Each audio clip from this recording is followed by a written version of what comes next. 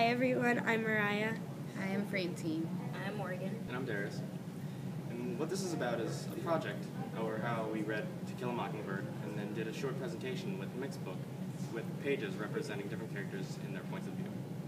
My favorite part of the Mixbook was Miss Maudie's page because there were a lot of different pictures on it, and also because in the book she helped Scout and Jem get a different perspective on things that happened. My favorite character in the mixed book was Atticus because he was very significant.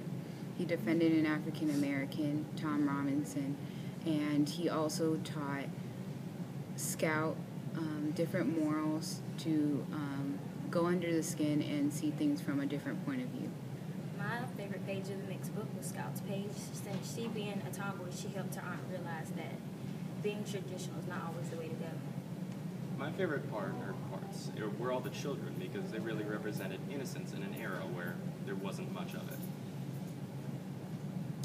And to conclude this, we learned about prejudice and racism and the types of things that went on during this time period, during the 1930s, such as the Great Depression.